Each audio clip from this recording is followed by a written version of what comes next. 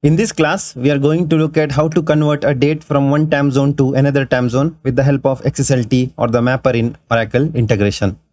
Before going into the hands-on, let us just walk through the documentation for the function which we're going to use in order to convert the date from one time zone to another time zone, that is fnadjust-date-to-timezone function. This function is having two parameters. One is the date value, that is XSD date time, or we can use the current date of fn namespace, that also we can make use of. And the second parameter is time zone value. This is of type day time duration and it can range for -14h to +14h. Now we'll go over to integration mapper and we'll begin with our hands-on. Before making use of this adjust date to time zone function, let's first check what is the current date of our server. In order to check that, we making use of this current date function over here. Click on the validate mapping, validate the mapper.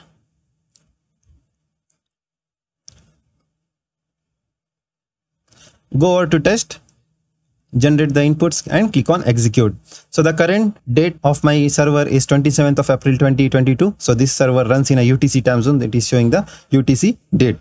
Let's go back to the designer. Now I will remove this current date from here and drop the adjust date to time zone function. The first parameter, as we had seen from the documentation, is the current date. So I'm dropping the current date from here. And the second parameter, as we had seen, is day time duration. So first let's check what is the date in India.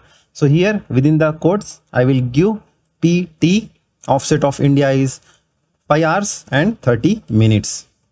Click on validate the mapping, validate the mapper, go over to test and click on execute.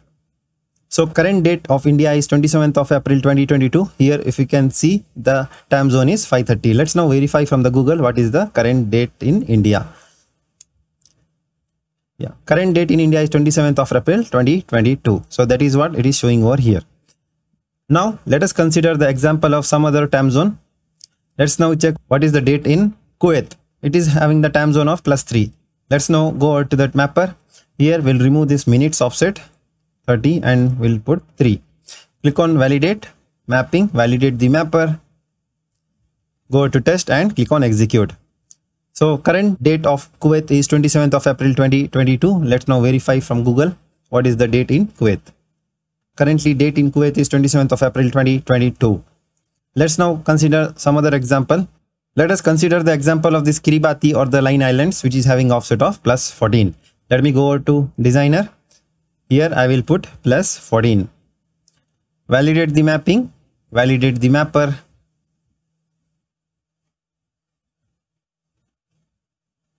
Go over to test and execute.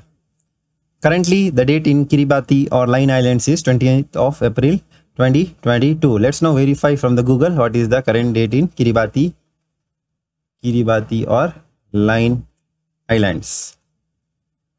As you can see, current date in Line Islands Kiribati is 28th of April 2022. Like this, we can convert a date from one time zone to another time zone very seamlessly and efficiently with the help of adjust date to time zone function in XSLT or integration mapper.